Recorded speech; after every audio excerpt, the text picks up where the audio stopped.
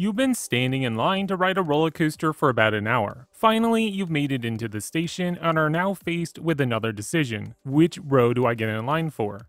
Like always, the front row is already full, so you start to glance down the train and spot an empty row near the middle.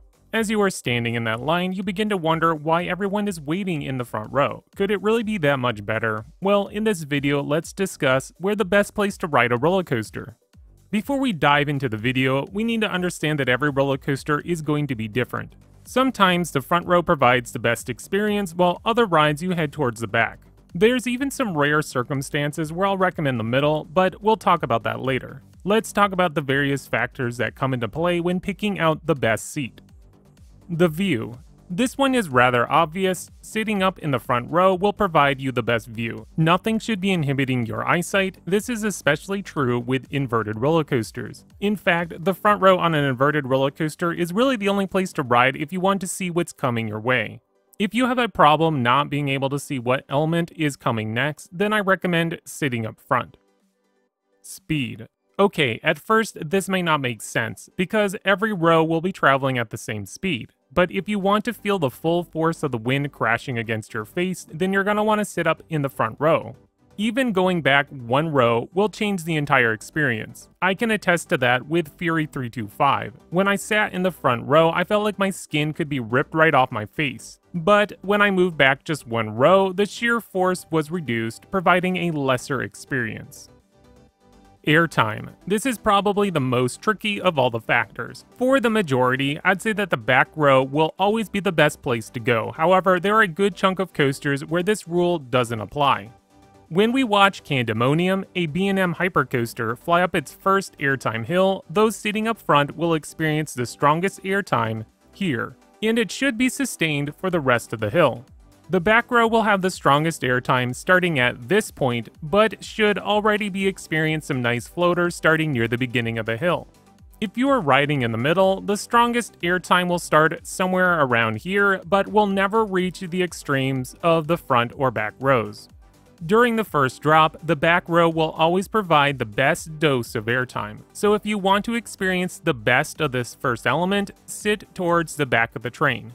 On El Toro, a prefabricated wooden coaster located at Six Flags Great Adventure, I'd argue that the front row provides slightly better airtime post first drop. But again, that first drop is the best airtime moment of the entire ride. Diamondback, a B&M Hyper at Kings Island, delivers an all-around best experience in the back row. Because the trains are so long, riders in the back will get yanked over every airtime hill, providing good floater and/or ejector airtime. Roller coasters that keep low to the ground, providing quick pops of airtime, I usually agree that the front row is the best place to ride. Mystic Timbers, also at Kings Island, this wooden roller coaster stays low to the ground, pummeling riders with small pops of airtime. I felt like the front row had the best airtime, but I know some will argue that the back rows are just as good. Twisted Timbers at King's Dominion is another great example. This roller coaster stays low to the ground. All the airtime is best experienced in the front row. However, the back row is still good, and I do know a couple that prefer the back rows on Twisted Timbers. If there is anything to take away from this category on airtime, the back row will always be the best for the first drop, but the front row is competitive and in some situations better during the rest of the ride.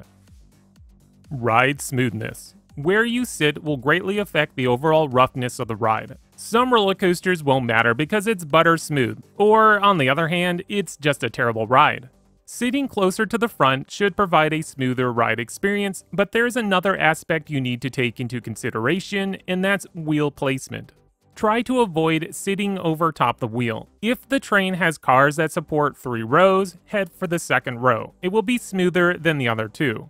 If the train is 4 across, then sit in one of the middle seats of any row.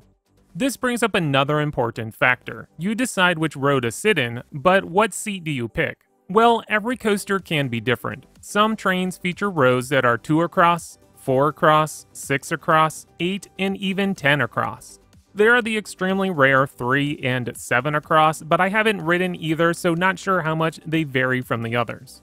The typical 2 across trains, in most situations, both left and right seats will be the same. There are the exceptions like Twisted Timbers, a roller coaster that only does right turns. That means during every turn, those seated on the right side will be closer to the ground while those on the left side will be higher off the ground. Overall, don't sweat it, either side will be fine. A 4-across train is where things start to get interesting. Sit on an outer seat to get the strongest whip during maneuvers. Both sides of the train will be slightly different. The middle of the row seats will be smoother and have less headbanging, just something else to keep in mind. Getting into these larger trains with 6, 8, or 10 across, the whip sensation will only be stronger in these outer seats. Dive coasters, which are basically the only roller coaster with these wide trains, sitting in an outer seat will also have you overpass the edge of the track, so it's almost like riding on a wing coaster. Overall, the same rules apply to these trains. Middle seats are less intense and smoother, while the outer seats more intense and possibly at the cost of ride smoothness. Before I wrap this video up, I mentioned a couple rare coasters where the middle row is best. Now, I've only ridden this roller coaster pre-partial hybrid conversion, and that's Lightning Rod. I really enjoyed the front row, but honestly, the middle of the train provides the best overall airtime. The first 2 airtime hills seem to be best experienced in the middle rows. After that, honestly, I don't know if the front or the back was better. I still prefer the front over the back of the train. Another roller coaster I prefer in the middle row is a Boomerang. The only reason I say this is because it's slightly smoother. So, where is the best place to ride a roller coaster? Well, it depends. I recommend riding every roller coaster near the front and back just to get the full experience of the ride. Overall, I almost always head to the back of the train, but there are the rare exceptions like dive, inverted, and wing coasters where I prefer to go straight to the front of the train. Also, don't be afraid to ride a roller coaster in the middle of the train. I know that some coaster enthusiasts will avoid sitting in a middle row at all costs, but sometimes the middle row does provide a good experience, so don't be afraid to check out all the rows of the train.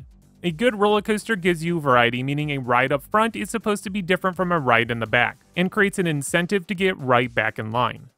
So, where is your favorite place to sit on a roller coaster? Let me know in the comments. If you enjoyed this video, please click on that like button, and if you haven't already, hit the subscribe button. That way you continue to get great content brought to you by Xtreme Thrills.